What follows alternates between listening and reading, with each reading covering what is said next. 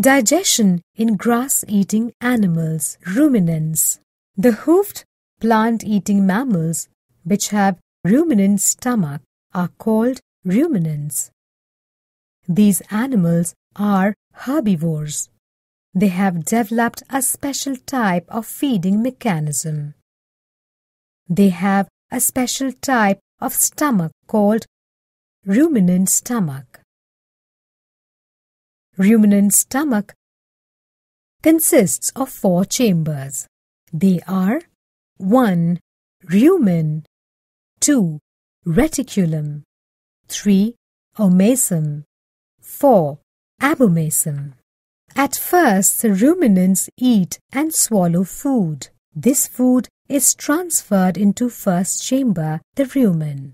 In the rumen, this food is partially digested and forms cud. It then passes to the second chamber, reticulum. From the reticulum, the partially digested food returns to the mouth for further chewing.